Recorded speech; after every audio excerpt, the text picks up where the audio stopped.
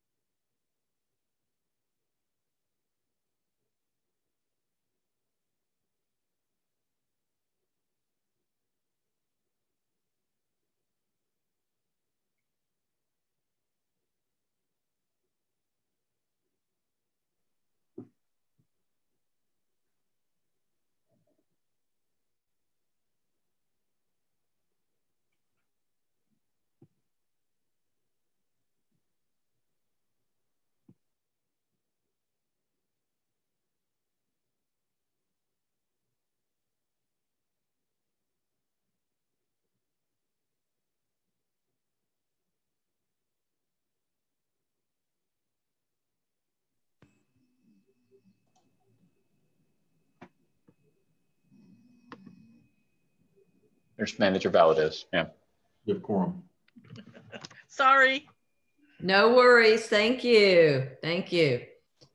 And I think we'll be expecting Manager Zuniga shortly. So do we need to wait for Manager Zuniga? Entirely up to you. You can begin if you like, because you do have a quorum. Okay. Anybody have any idea? I think we should go ahead and begin because we will be running a little bit late, but she didn't tell us. Okay, thank you for that update. Can somebody just check to see if she's on her way? You know, I mean.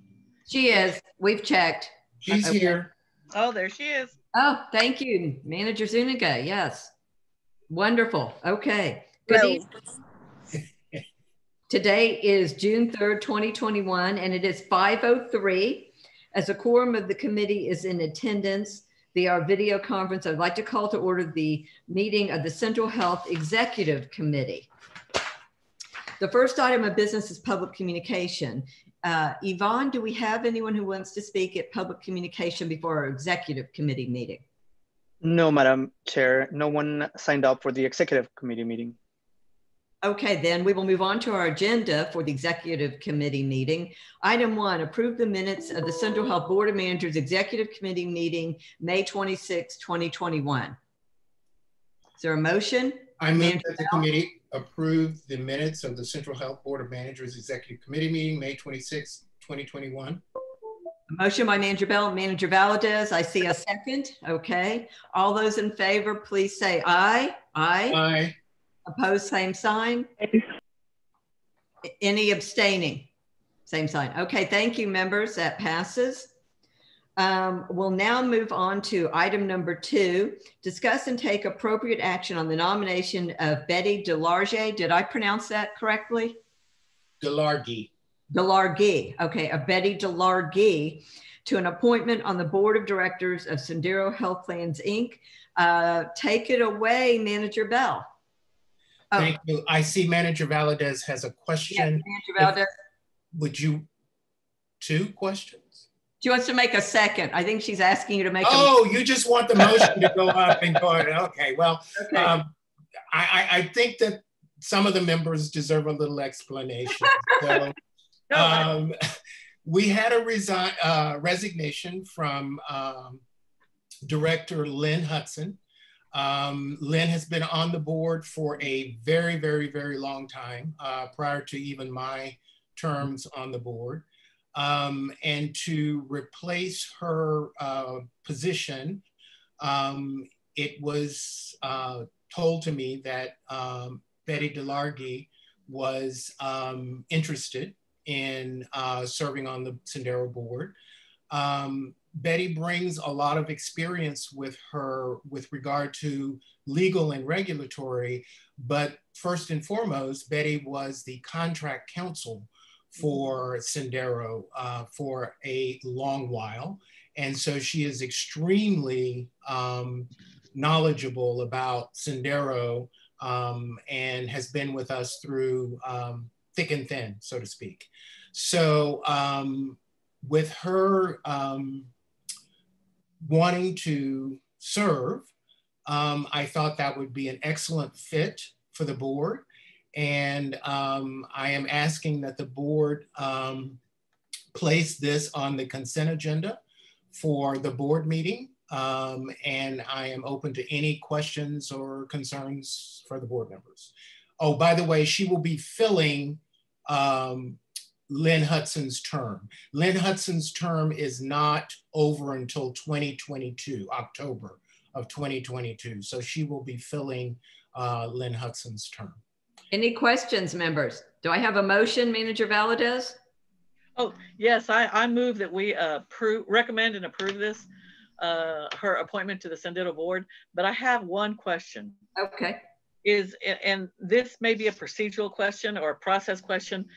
Do we need to change our policy or our language with Central Health and Sendero and maybe any of the other entities that we are responsible for, to allow for when a person has resigned, to allow the replacement to take their place immediately? And I know Lynn was, who I have a great respect for and follow her on her vision of Sendero ultimately being the healthcare provider. Manager Valadez, I don't know the answer to that question. David Duncan, I see you on the line. Is there anything that we need to do there? I don't know that there is. No, as soon as the appointment is made by the board, she takes the chair. Let's proceed. Manager Valadez, do you have a motion? I move that we approve and adopt Betty DeLargy as the Manager Jones, you had a question. Sorry. Well, let me finish my motion. As a replacement to the Sendero board for Lynn Hudson. Thank you. Okay, sorry about that. Manager Jones. Okay, just a procedural. So are we in this is the executive committee meeting? Yes, we're recommending this to the board, and it'll be on it's listed on the consent agenda for our board meeting. Right, but it will come to the board for discussion though, will it not? Before not on consent.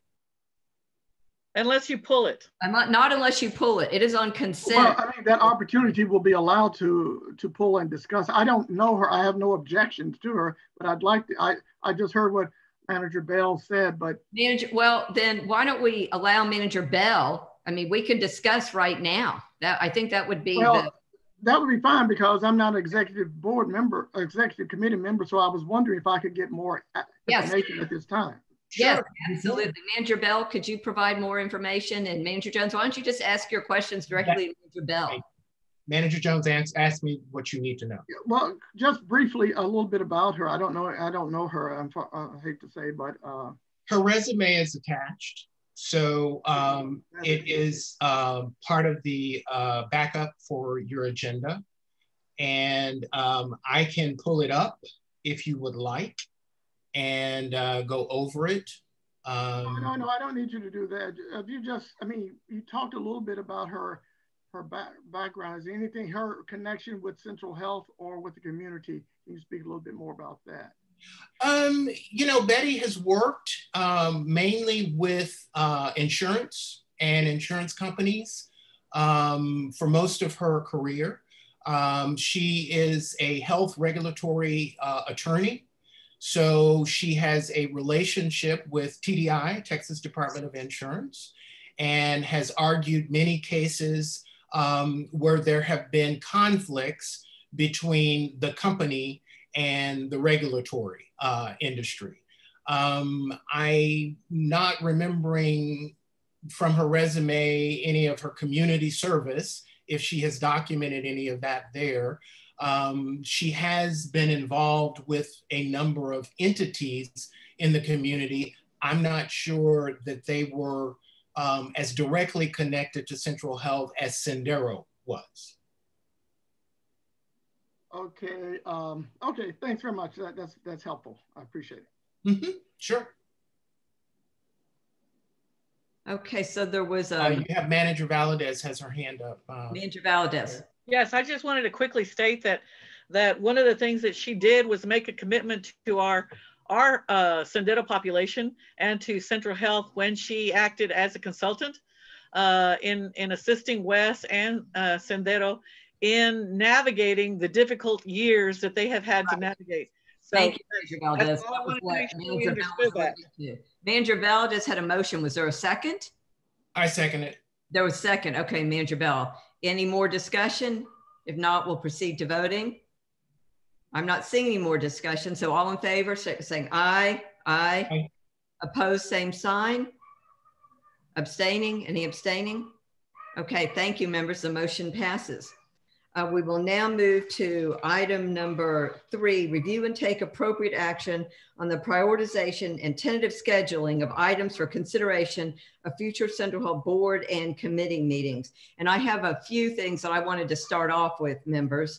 And do keep in mind, we have a long agenda ahead of us. So just be cognizant of that as we move through this executive committee.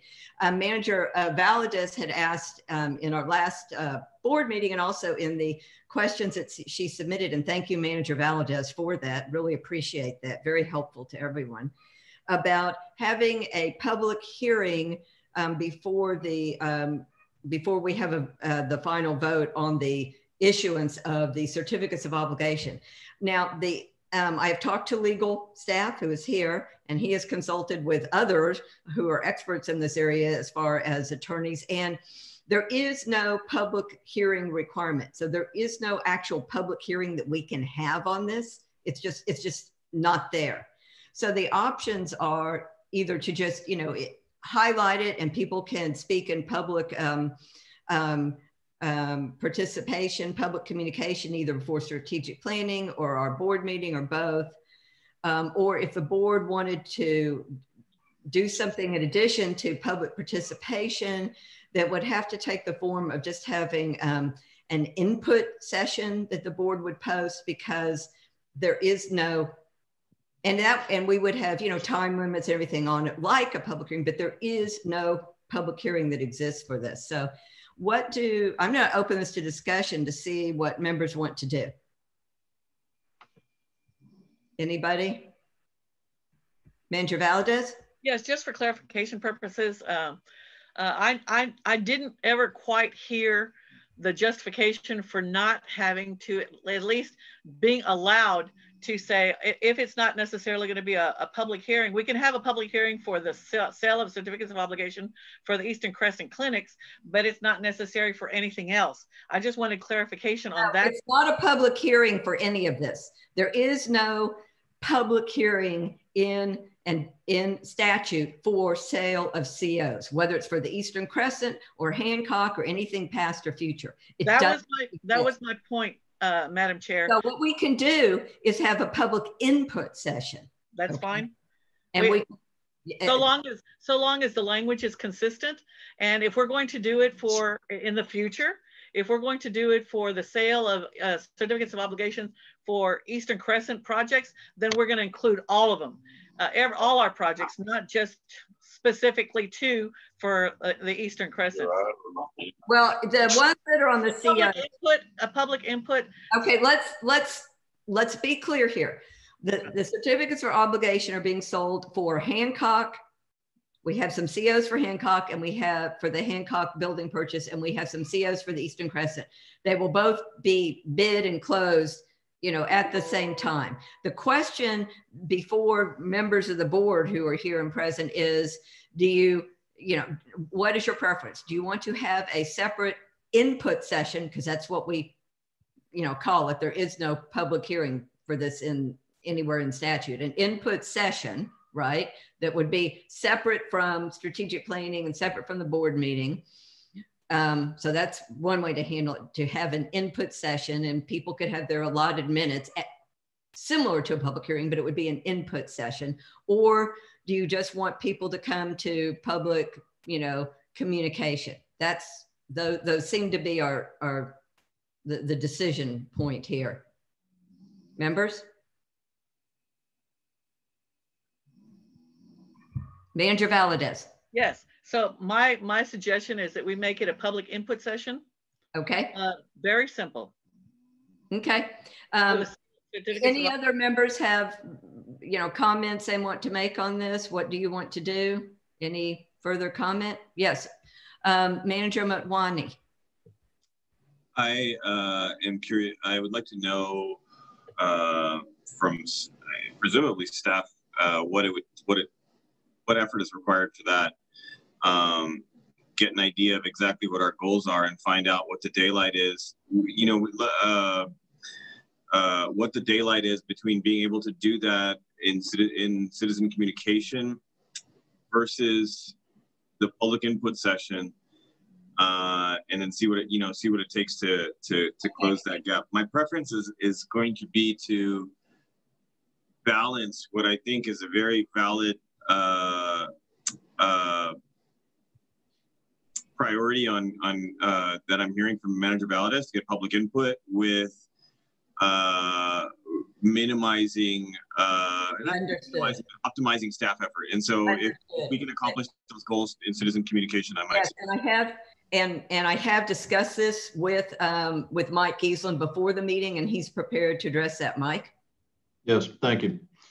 And I'll start off, and David and Perla, if you all have other things that you need to add, please interrupt and do so. So the question is, what all is involved? What we would do is we would look at August 4th, which is a planned date for a strategic planning committee meeting. And then we would tack on the public input session along that date. So it's, we're already going to be in meeting mode. And so it's just essentially getting the necessary agenda item properly posted. Yes, when you say tack on, it's not being tacked on to strategic planning committee meeting. What we would have is a separate special input meeting prior to strategic planning, right? Yes, thank you for the specificity. Appreciate that. Mm-hmm. So we would take that approach, and that would be in addition to any public comment that is also offered on the special called meeting on August 9th, as well as any public comment that is also offered at Travis County Commissioners Court, because this the sale of the COs also has to go back to Travis County. On August 10th, correct? I believe that's correct, yes. Yes, that is. Okay. Did that answer your question, Manager Motwani? Yeah, then I would comment that with those three opportunities, then it seems it optimizes sort of effort as much as possible by having it back to back with another meeting. B, the onus, I think, comes to us as managers to make sure that we do everything we can to get everyone who is interested in sharing public comment out at those opportunities. Okay.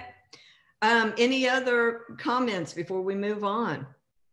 Please, if I don't see your hand, just shout out, okay? I'm looking at the little squares. Yes, Manager Bell.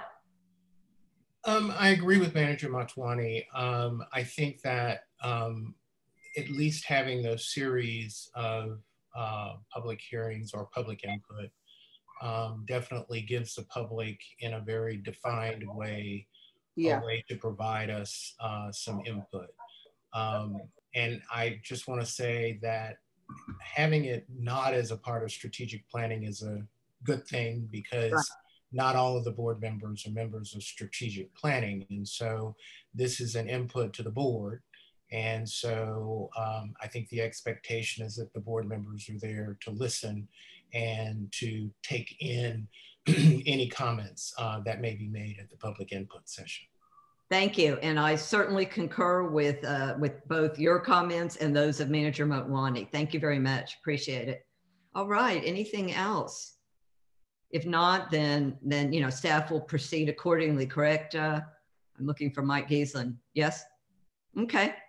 Another item that, again, Manager Valadez, thank you for sending your questions. Very helpful. In writing. In writing. Yeah, no, it's very helpful for all of us and for staff too. Some very good questions and an ability to do some research and discuss in advance. Thank you for that. The Hancock, you had a question regarding the purchase of what we're calling the Hancock building, right? In Hancock Center, the old Sears building. And that to be conservative in our numbers that our finance staff worked on so diligently. They did not include the sale of our current building because they wanted, the most conservative scenario, right? And you had asked about including that. Mike Giesland, do you want to address that too? Yeah, so as it relates to a future agenda item for an upcoming meeting, this is something that, and let me just make sure that we're all on the same page. What we're talking about is looking at the disposition of this building, the Cesar Chavez building where we are now, and taking the proceeds from that disposition and plugging those into the financial calculations for the administrative office consolidation as an offset. So that's what we're all referencing here. Okay. With that, it would be, and again, as Chair Greenberg pointed out, it was a fairly conservative approach, and so the agenda item would be premature if we were to talk about it within the next couple of months, only because we would need to go get evaluation. The evaluation would be stale by the time we actually get around to the construction of the administrative consolidated offices, probably 2 to 3 years out. Now, at the same time, again, as a future agenda item, when we do bring back more refined project budgets, first of all, the transaction has to happen. It hasn't happened yet. But assuming that it does, then as we bring back modified budgets, again, as a future agenda item, future meetings, we can start plugging in some guesstimates. But that's what they'll be when you're literally 2 to 3 years out from actually being able to do a final reconciliation of what the ultimate financial and fiscal picture is for an office consolidation. Yes, that would be, when we do capital improvement plans and you look out beyond a year or two, it's just a plan. When you get closer, you can do the actual capital budget, but that would be helpful. Thank you, Mike. All right, anything else on that item?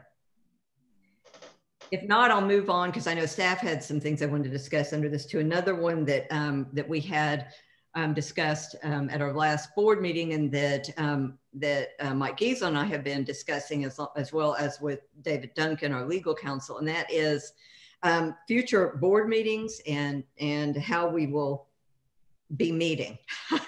Virtual, in person, hybrid. First of all, some of that depends, of course, on the governor and continuing or not continuing any emergency orders, right, David? Yes, ma'am. The ability to have fully virtual meetings like this arises from the governor's disaster declaration, which is monthly. If he ever doesn't renew it, and it generally renews around the 4th or 5th of each month, watch very carefully for that. If he renews it, then the declaration that allows us to have these meetings continues. If he doesn't, that will go away. And if we want to have a meeting, we'll have to have it in person.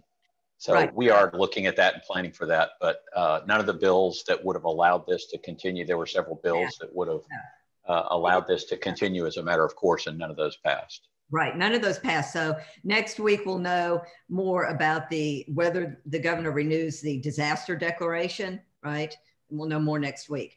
Assuming the governor does renew the disaster declaration, then what I would ask staff to do is look at this. We would continue in August to hold virtual meetings and get a report in August from staff regarding how we should proceed. We have some challenges with our board meeting room. We don't have the type of room that city council has or the county commissioners, where there's a dais, where there's all kinds of seating for people. We're in very close quarters, right? And so, we need to look at that. And my recommendation would be that going forward, we always allow for virtual public communication, because that assists people who can't come in person, right? And I've been a proponent of that for many years in many venues. So, but we have the challenges of our room, which maybe someday with the Hancock could be remedied by having a more hospitable room for the public to come and participate with us at our meetings, as some other entities have. Then there is also, as I said, would meetings be hybrid? Although the legislation did not pass, we do have the ability, as long as we have a quorum, for members beyond a quorum to participate virtually, right? So we do have that, and we have the ability for the public to participate virtually. You know, there's the Delta variant. We know there's some issues out there. And then, of course, open meetings. So if the governor does not renew the disaster declaration, then we would, a quorum of the board would be meeting in person. We could have other members meet virtually. We could have public participation continue to be completely virtual. That is allowed. If the governor does renew the disaster declaration, then we will meet virtually in August and have staff come back in August with recommendations about how to move forward in September and beyond. Okay, members? Does that work for you all? Any questions? So stay tuned next week. All right, thank you. Manager Valdez, do you have a question? Not on this particular question. One more, but on the scheduling of meetings. We're going to move to that next. Okay. Okay, Perla is, Manager Jones, yes. Yeah, just a quick question. So if he does not renew it and we meet in person and we don't have a quorum of those there, but we have a quorum with one away from there. No, that doesn't work. If he does not renew it, we have to have a quorum of the board physically in the room. Okay, that's what I was trying to get at. All right, yes. Thank you. You're welcome. Anybody else? Okay, then Manager Valdez. Just real quickly, again, I'd like for staff to maybe enlighten us at some point in time, even a quick blurb through the internet or through an email as to, or Sherry, possible, well, I'll speak to it when we get to the next item. Okay, let's do that, please. Thank you, Manager Valdez. Perla, do you want to move us on to the other portion of this item? Yes, I wanted to quickly review the tentative schedules for August and September, unless Mike, you wanted, was there anything else you needed to discuss? Mike, did you want to add anything before we get to that? Mike? You're on mute. When Mike, we get through September, I'll come back and talk about contract reporting. Okay. That relates to both meetings agendas. Thank you, Mike. All right, so we'll come back to that. Perla? Okay.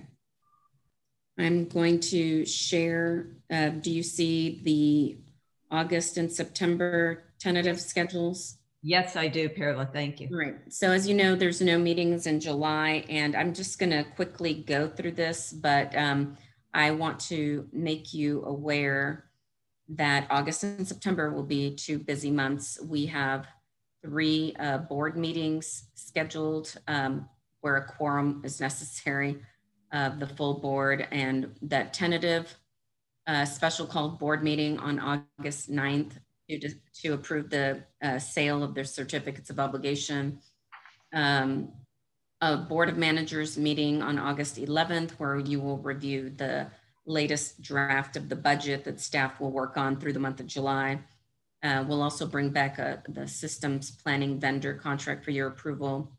In August, at the late August 25th, you will be, again, receiving another presentation on the latest budget draft, and you will be voting on the maximum tax rate and setting a public hearing for the budget and tax rate. And I have here a couple of other items. I'm not going to review them all.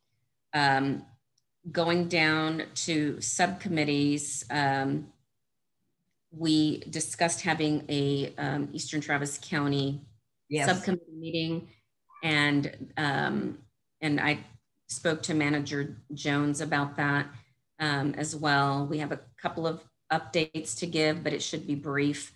And then strategic planning, this is August 4th, so it's before you see the draft of the budget again on August 11th. But we're going to be going through proposed budget priorities. So I expect that it will be a lengthy meeting to review those proposed strategic priorities, and also to discuss network adequacy, including service, network adequacy and service planning. Right, members, do you have any questions on this? I think we've got it in front of us. If there are no questions, Perla, why don't we just move on? That's great. And so just what I'm hearing is that we're also going to be adding a special called meeting. We are on August 4th. On August 4th. Correct. That's the public input. that we talked about. Okay, next. There's a question, Manager Valadez. Manager Valadez, yes. You want me to hold it until September? We got through September? Yes, please, that would be great. Thank you. And so, you know, September quickly, we'll have a public hearing on September 2nd. We'll have a Board of Managers meeting on September 9th, which this will be the meeting where you vote on the budget and the tax rate. Right. And then we have Strategic Planning Committee. And I don't know, I think we were going to be alternating Eastern Crescent Subcommittee, so we will not be having Eastern Crescent Subcommittee on this month. Okay, Manager Valdez, you had a question? Yes, on, I guess it's in the August meeting under other items, number 2, our policy on policies. Yes. My question is, as the bylaws chair and policies, I'd like to know if I could call a meeting, maybe not immediately, but pretty soon, with respect to reviewing some of our policies to, I guess, lessen the load for miscommunication, misunderstandings, and clarification of what we have on the books, and if there are any changes that we need to make in order to make sure that we're pretty transparent and open in how we're conducting business and making sure that our policies are very clear. Okay. I'd like to have permission, if y'all need to discuss that, to do that. Why don't you coordinate that with Perla, Manager Thank Valdez. you. Thank you. Thank you, Madam Chair. Right, and this item will be presented by Mackenzie Frazier, our Vice President of Compliance, and also I think Mike Gieslin, and I think it's to level set, you know, what are the board responsibilities around policies, setting policies. Right, okay. Okay. Anything else? All right, I'm not seeing any hands. Shout out if I don't see you. Mike Gieslin, I think you had something now. Yes, thank you. So and this is going to be both standing agenda items as well as perhaps ad hoc agenda items, but I just and again, what I'm telling you is just for awareness purposes only. But this goes back to reporting on contracts. And so as you know, you will continue to get monthly changes in new contracts, which gives a little bit more explanation as to the nature of what it is. And also if there is a not to exceed, for example, or a dollar amount associated with that contract, what that is. So we'll continue to do that. That's not going to be an agenda item as much as it is a disclosure. So the agenda item pieces though will be when we get to a point where, let's say sometime after the close of the fiscal year, to be decided in terms of the timing of that, but coming back and reporting on, okay, here's the total amounts that were spent on various contracts.